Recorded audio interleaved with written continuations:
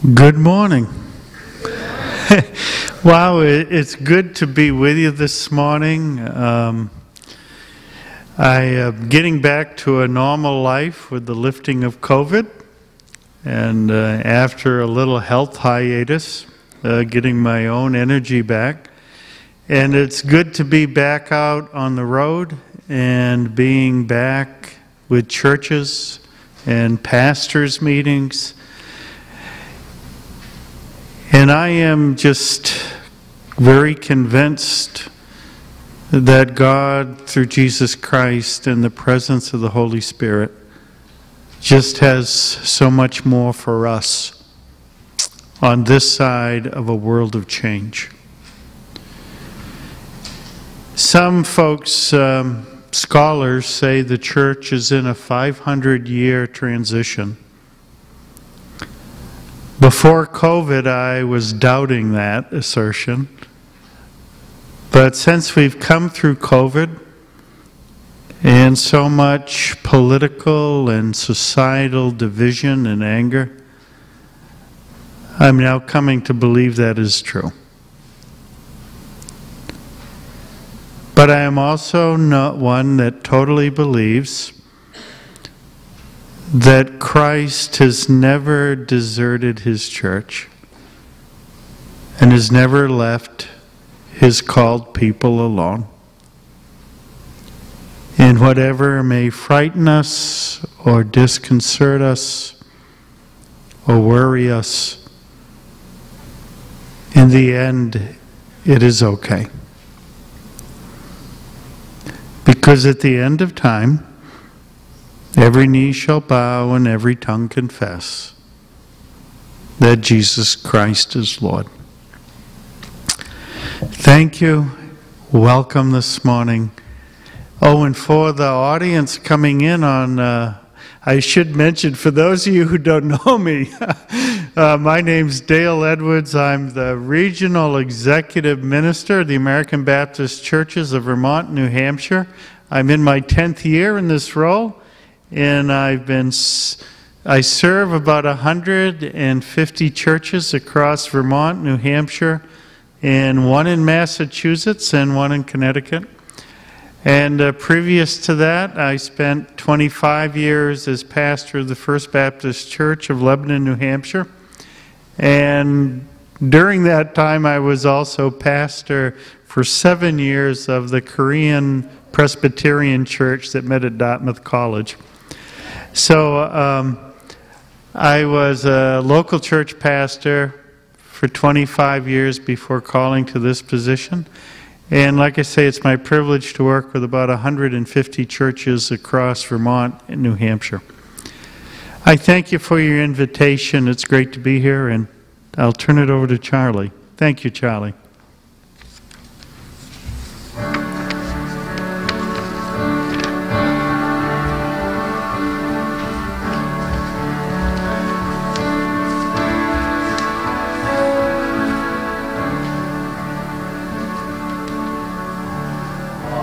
Feel the touch of hands so kind and tender. They're leading me in paths that I must trod. I have no fear, since Jesus walks beside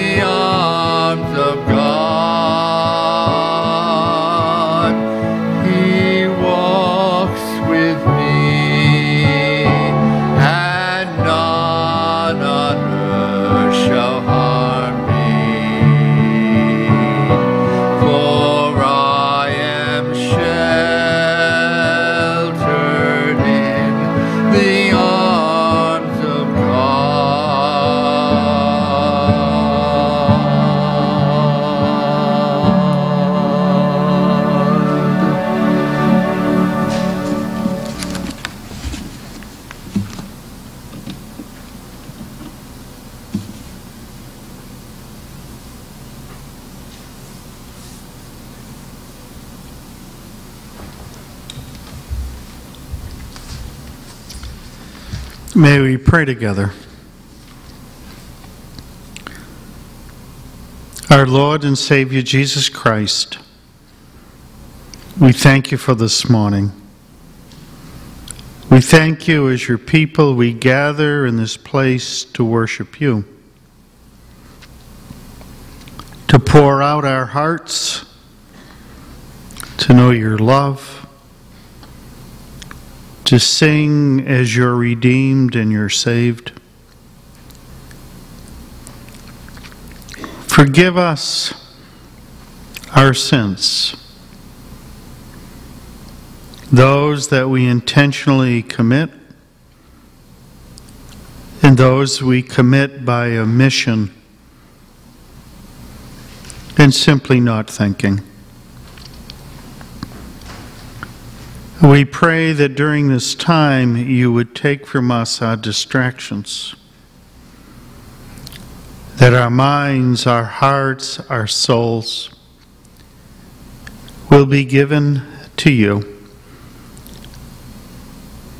to be with you, to enjoy you, and to hear your voice first. In the name of our Lord and Savior, Jesus Christ, we pray. Amen. The call to worship this morning is from the 15th chapter of the book of Exodus. Then Moses and the people of Israel sang this song to the Lord, saying, I will sing to the Lord, for he has triumphed gloriously. The horse and his rider he has thrown into the sea. The Lord is my strength and my song, and he has become my salvation. And this is my God, and I will praise him, my Father's God, and I will exalt him. Amen. And our hymn this morning is number 35, the first hymn. Now, I assume the congregation's singing? Okay, just making sure. Are you standing and singing together? Okay, good. I'm still adjusting too, folks. And if we could stand together and sing hymn, Great Fanny Crosby hymn, hymn number 35.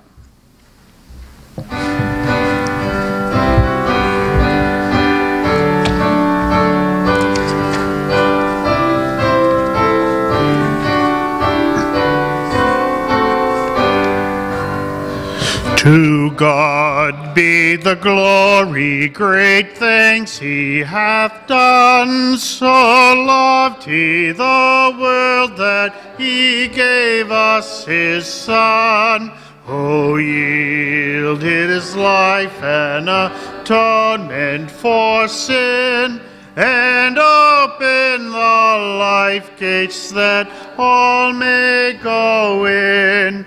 Praise the Lord, let the earth hear his voice. Praise the Lord, let the people rejoice. Oh, come to the Father through Jesus the Son, and give him the glory, great things he hath done. Oh, perfect redemption, the purchase of blood, to every believer the promise of God. The vilest offender who truly believes, that moment from Jesus a pardon receives. Praise the Lord, let the earth hear his voice. Praise the Lord, let the people rejoice. Oh, come, Father, through Jesus the Son, and give him the glory, great things he hath done. Great things he hath taught, Great things he hath done, and great are rejoicing through Jesus the Son. But purer and higher and greater will be our wonder, our transport, when Jesus we see. Praise the Lord, praise the Lord, let the earth hear his voice. Praise the Lord, let the people rejoice. Oh, come, the Father, through Jesus the Son, and give him the glory. Great things he hath done. Amen.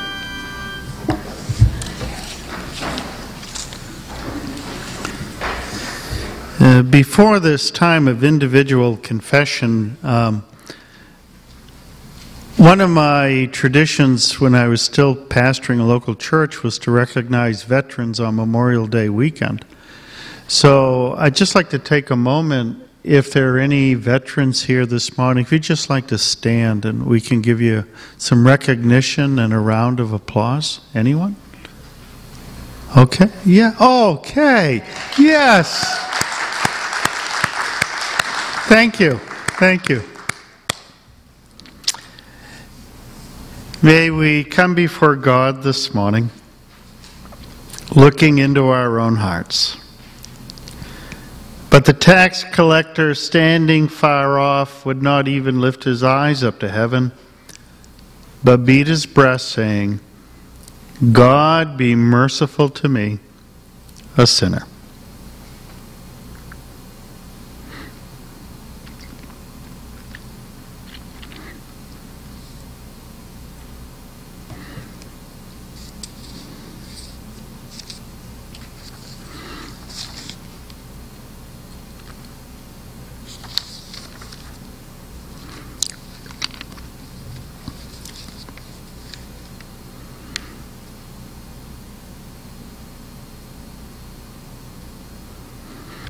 I tell you, this man went down to his house justified rather than the other. For everyone who exalts himself will be humbled, but the one who humbles himself will be exalted. Amen. The scripture reading this morning, the sermon text, is Genesis 8, verses 1 through 12. It is this point in the account of Noah that the flood waters are subsiding. I find the passage rather appropriate in a time when we're coming out of COVID. As the flood waters subside, the ark is coming to rest. And there's a beautiful way this passage opens. But God remembered Noah and all the wild animals and all the domestic animals that were with him in the ark. And God made a wind to blow over the earth, and the waters subsided. The fountains of the deep and the windows of the heaven were closed, and the rain from the heavens was restrained, and the waters gradually receded from the earth. And at the end of 150 days, the waters had abated. And in the seventh month, on the 17th day of the month, the ark came to rest on the mountains of Ararat. And the waters continued to abate until the 10th month. And in the 10th month, on the first day of the month, the tops of the mountains appeared. And at the end of 40 days, Noah opened the window of the ark that he had made and sent out a raven. And it went to and fro until the waters were dried up from the earth. And then he sent out the dove from him to see if the waters had subsided from the face of the earth. But the dove found no place to set its foot. And it returned to him in the ark, for the waters were still on the face of the whole earth. So he put out his hand, and he took it, and he brought it into the ark with him. And he waited another 7 days, and again he sent out the dove from the ark. And the dove came back to him in the evening. And there in its beak was a freshly plucked olive leaf. So Noah knew that the waters had subsided from the earth. And then he waited another 7 days and sent out the dove, and it did not return to him anymore.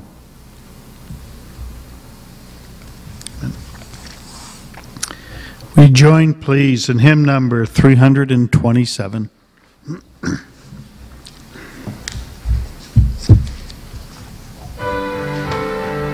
May we stand.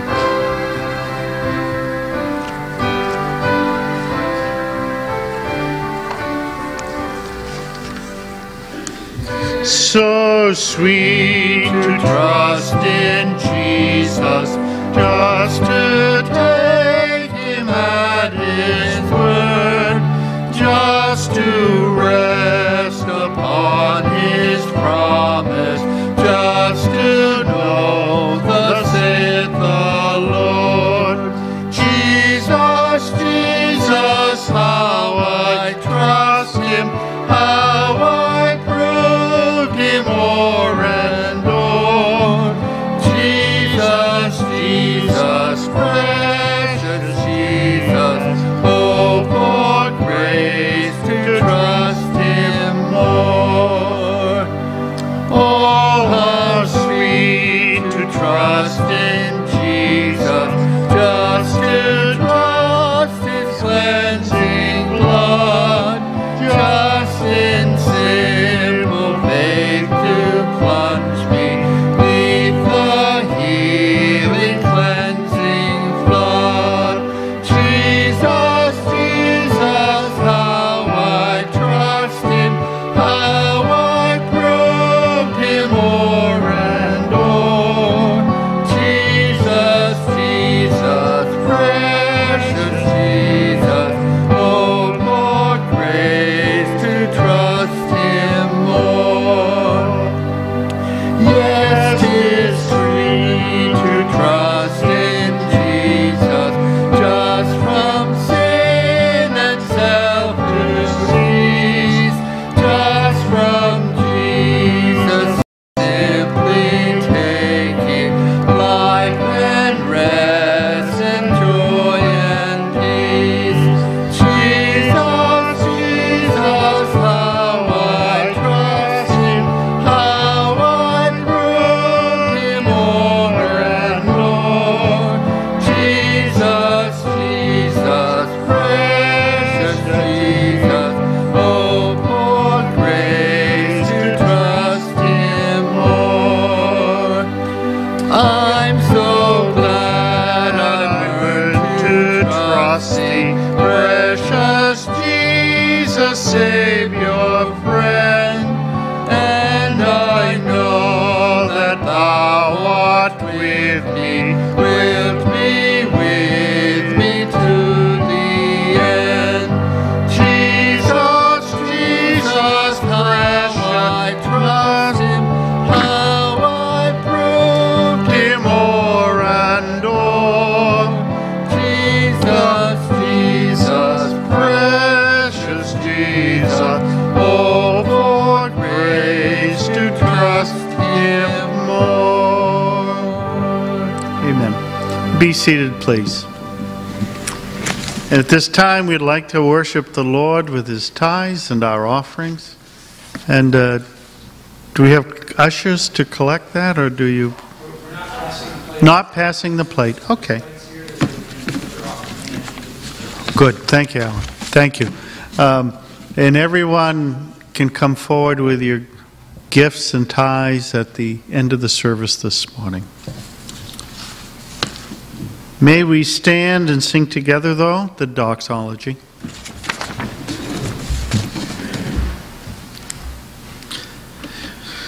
Praise God from whom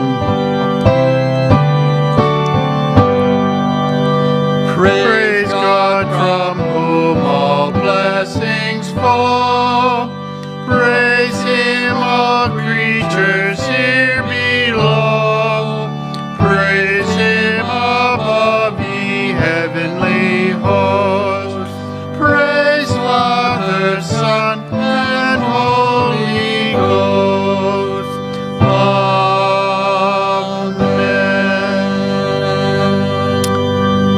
and be seated. Please, Charlie, did I miss the offertory? That's okay. You want to go back and do it, and then I'll No, do the keep prayer? going, keep Okay, going. I'm sorry. I just got that. Lord Jesus Christ, we thank you for the gifts that will be given. We pray that they are glorifying to you and be used to the building of your kingdom, we pray. Amen. I jokingly say they gave me as many of you didn't know, I had a heart attack on March 5th, and I'm still adjusting to a series of beta blockers and stuff, and sometimes I think it affects my memory. So forgive me. At this time, I would like to just open it up for a time of prayer, things you'd like to share, that you'd like to pray about, things. Our Father, who art in heaven, hallowed be thy name. Thy kingdom come, thy will be done, on earth as it is in heaven. And give us this day our daily bread, and forgive us our trespasses, as we forgive those who trespass against us. And lead us not into temptation, but deliver us from evil. For thine is the kingdom, and the power, and the glory forever. Amen.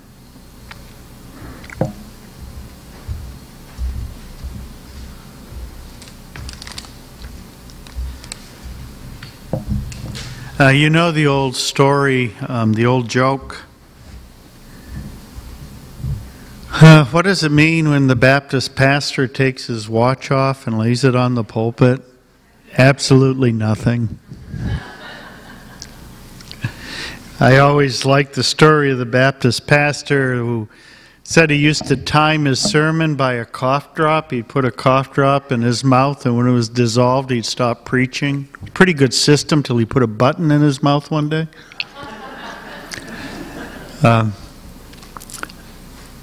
It's a pleasure to be with you this morning.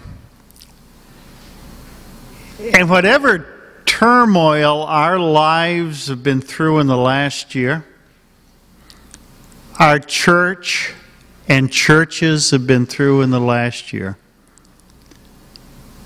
I rejoice today that we have never been forgotten or left alone by the God of the universe.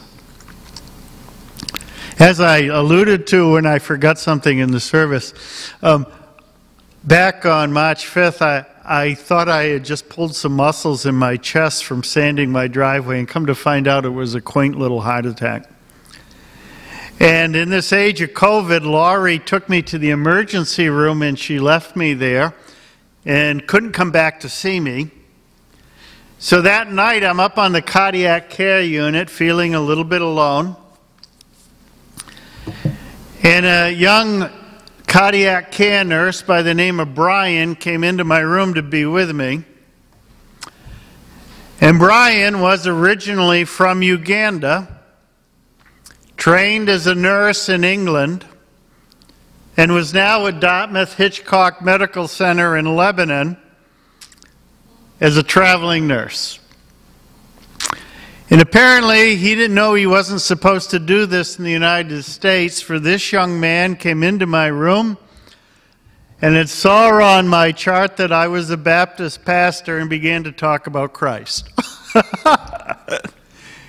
And he began to talk about God's healing power. And so even though I never saw my wife or my family until they met me at the door in a wheelchair, for 2 12-hour shifts they was with me.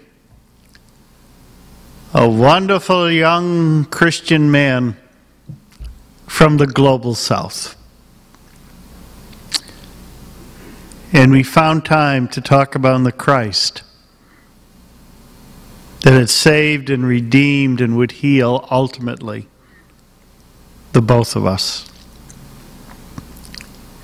You know, this passage about Noah, you all know the story about Noah. It's one of the most favorite kids' Bible studies in Scripture because, you know, it's got animals in it and water, and 2 by 2 they go into the ark, and you got Noah and his family. And the downside of it is that God's judgment is coming upon the world and everything is being destroyed. But if you've ever been on a ship, you know what happens in a storm, don't you? It goes up, it goes down. It goes up, it goes down. And you can't wait to get out of that storm, can you? Matter of fact, you get sick in the storm. And I think of the ups and downs in that ark during the flood as God's judgment is coming to rest.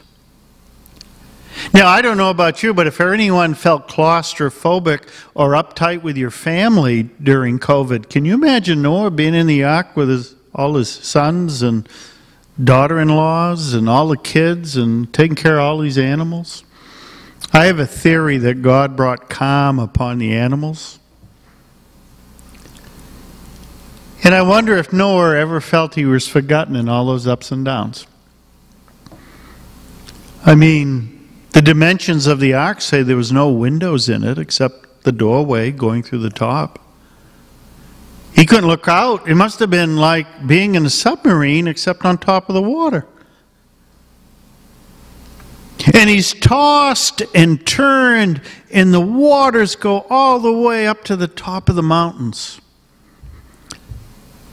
And I love the way the chapter in Genesis 8 begins. I sat with this phrase for a couple of days and prayed over it and thought over it.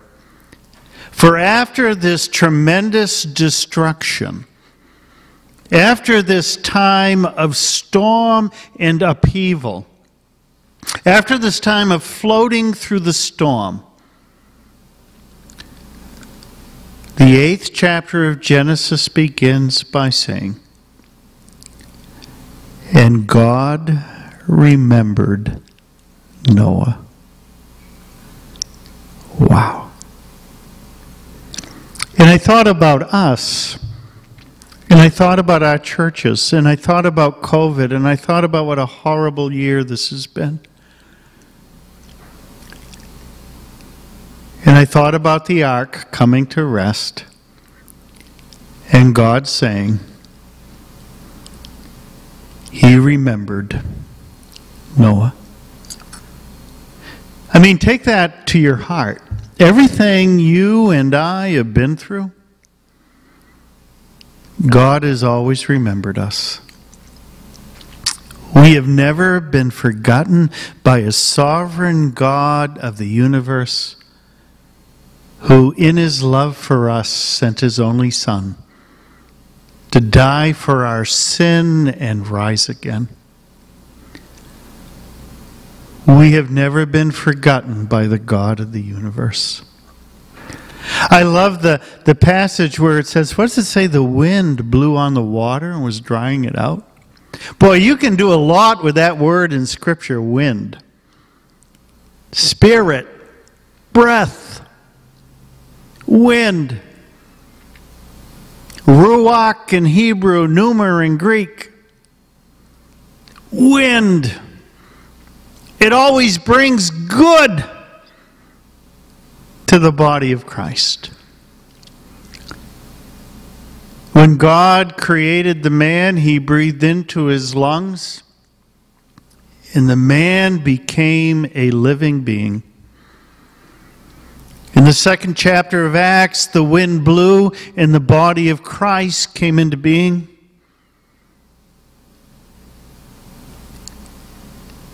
And the wind dried up the water, and the destruction ceased when God remembered Noah.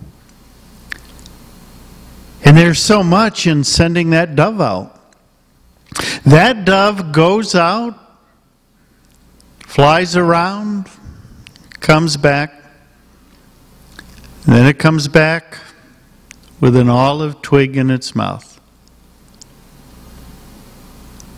I think about a dove descending from heaven onto our Savior, Jesus Christ, as He comes up out of the waters of baptism. Jesus is under the water as John the Baptist is baptizing Him, and then He is lifted up and there's the dove.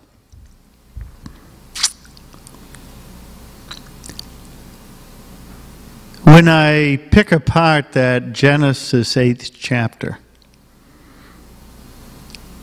there is this oblique message and presence of the Holy Spirit at work,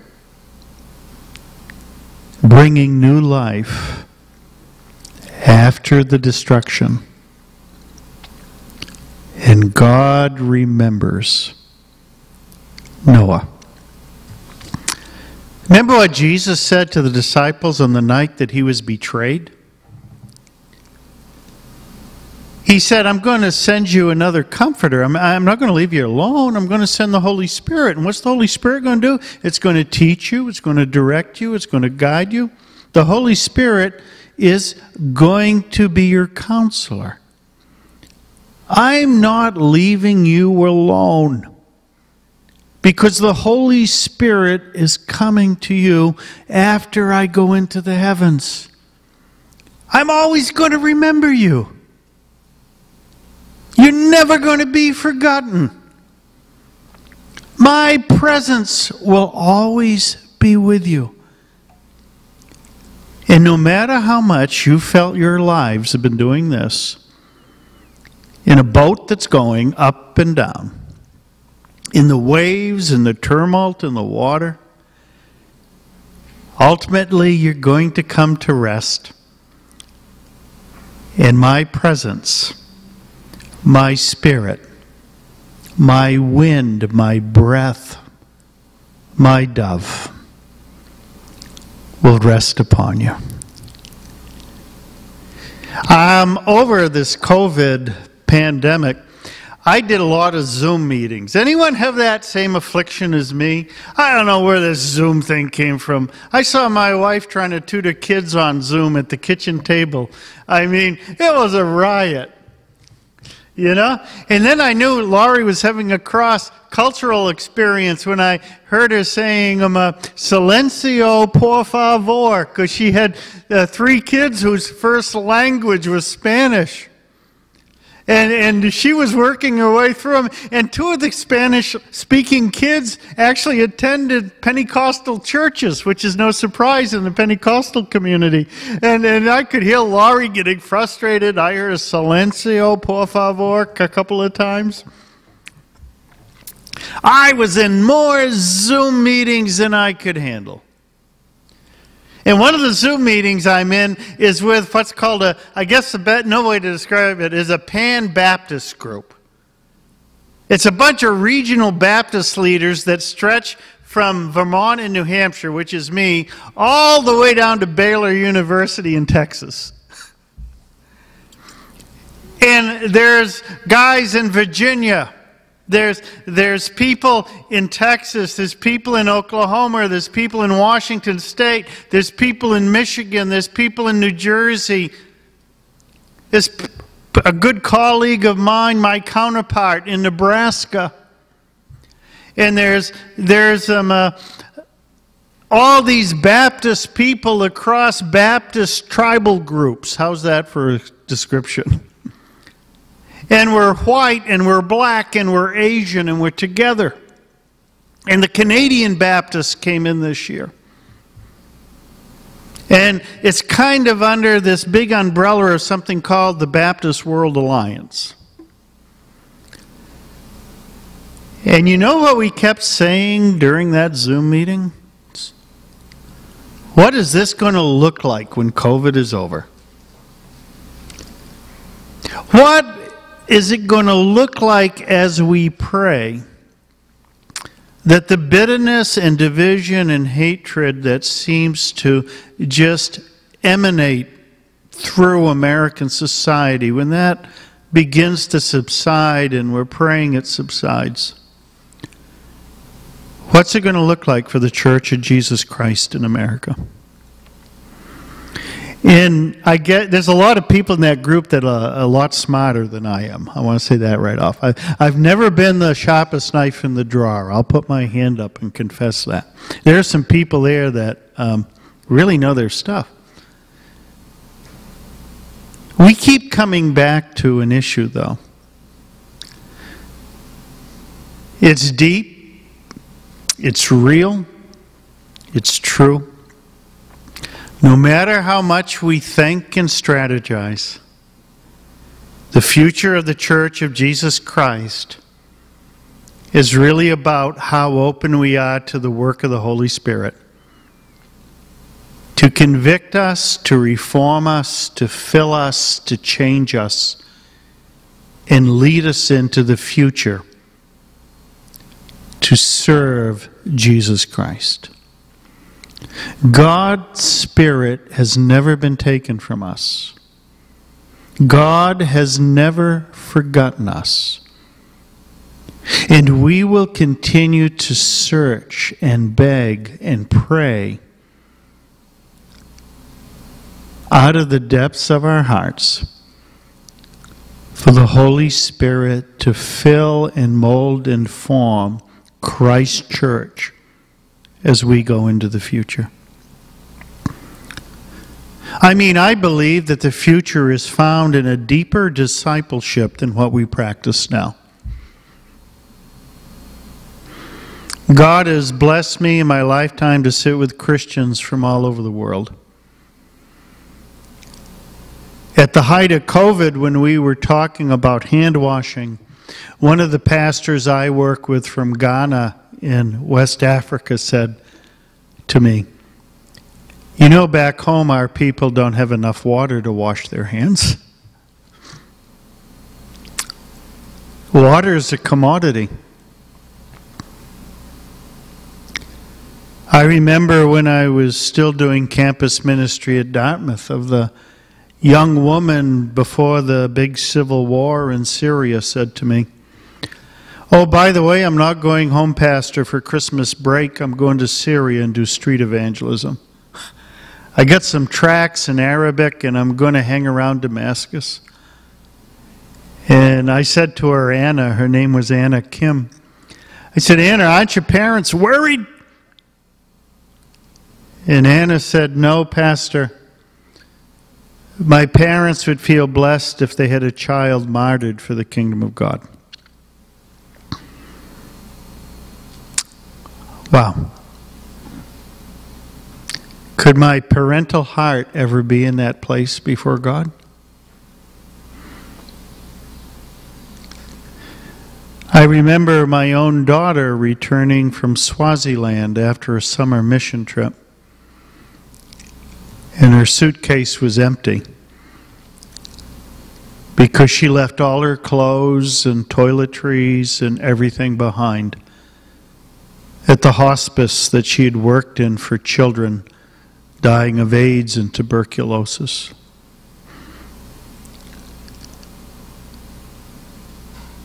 We're not going to find our way into the future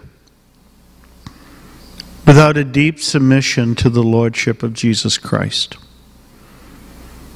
We're not going to find our way into the future unless our hearts and our collective hearts are open to the transforming work of the Holy Spirit. But I believe God is remembering us because He's never forgotten us. And the journey into the future as the body of Christ is about a deeper discipleship and a deeper surrender. As God settles us once again after the previous storm and the wind of the Spirit blows over us fresh. I want to close with a story this morning. It's kind of a Memorial Day story. I was born when my father was 40 years old. He didn't get around to getting married till he was 36. I thought I was going to emulate that until I met Laurie, and then I got married at 25, huh? My father got married at 36. And I was one of the people of my generation whose father was a World War II veteran. I have the Gideon Bible my father carried through World War II. Matter of fact, as any good rural Yankee is, I have it in the gun cabinet. With all the family guns. How's that? You know, I'm a small town New Hampshireite. I got a gun cabinet, and I keep my father's Bible there. My father was working on the farm when he was drafted, and for a young man who had never been out of New Hampshire and off the farm, somehow he went across the beaches at Normandy and then up through Belgium and went through Bastogne and liberated it, and then crossed the Rhine into Germany. My father told the story frequently that in 1946 he was coming home. He was coming home. He said, and they shipped us down to the south of France where we would get on the ship, and I think it was Marseille. And it was Thanksgiving Day. But the army had not planned well, and all we had for Thanksgiving dinner was turkey gravy on a couple of slices of bread and a little dollop of cranberry sauce. He said that was Thanksgiving dinner before we were going to get on the ship and come home. But I have to tell you something. It was the best Thanksgiving dinner I ever ate. Because we knew where we had been, and we knew where we were going. We were going home. And I've often thought of my father's story that describes the Christian journey. We know where we have been. We know where our souls have been when they didn't know Christ. We know what kind of lives we can live when we're not in tune with the Holy Spirit's work. We know what we can become in our best moments and our lowest moments. And we know what we go through in this world where God has not forgotten us.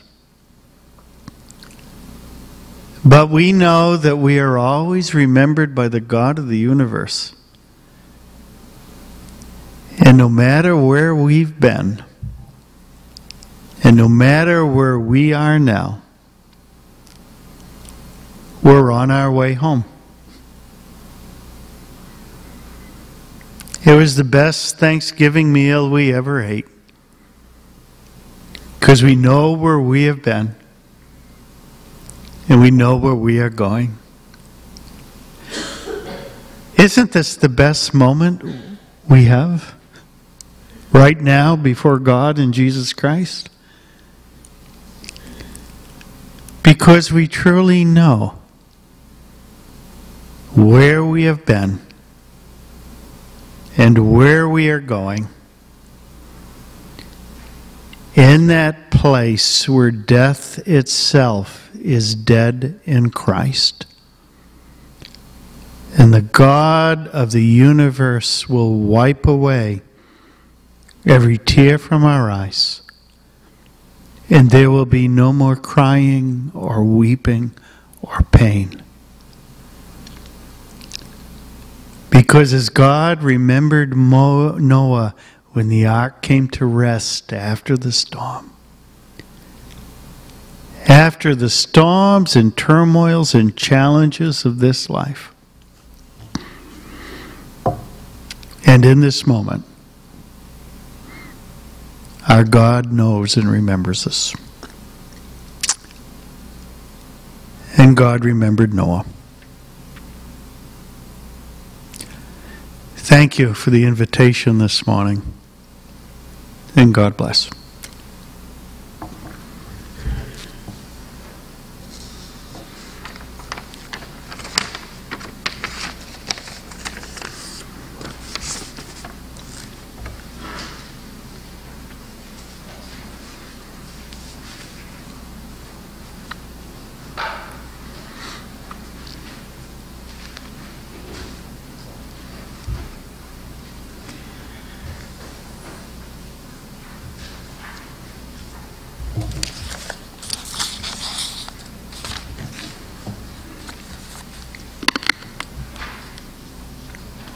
Sing the final hymn 548, O Beautiful for Spacious Skies.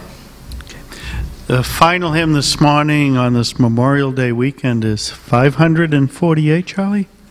548. 548.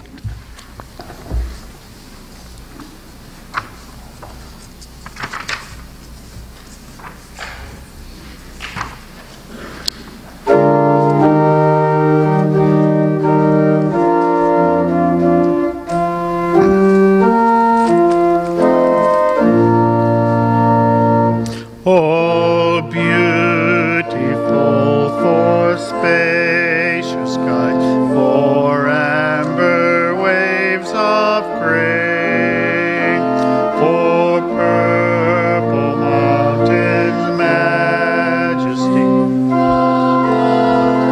fruited plain, America, America, God shed his grace on thee, and crown thy good with brotherhood from sea to shining sea. Oh, beautiful for pale green, stirring in pastured spread, a thoroughfare for freedom be across the wilderness. America, America, God mend thine every flaw, and firm thy soul in self-control, thy liberty in love. Oh, beautiful for heroes from in liberating strife, who more than self their country loved, and mercy more than life. America, America, God shed his grace on thee, and crown thy good with brotherhood from sea to shining sea. Beautiful for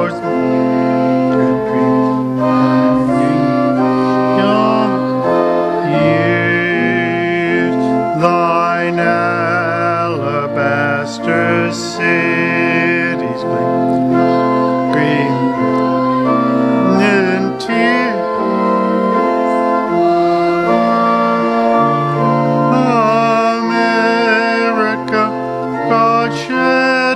His grace on thee. Thy good with brotherhood from sea to shining sea. Amen. The Lord bless thee, and the Lord keep thee. The Lord cause his face to shine upon thee and be gracious unto thee. The Lord lift up his countenance upon thee and give thee peace, now and forevermore. Amen. And thank you.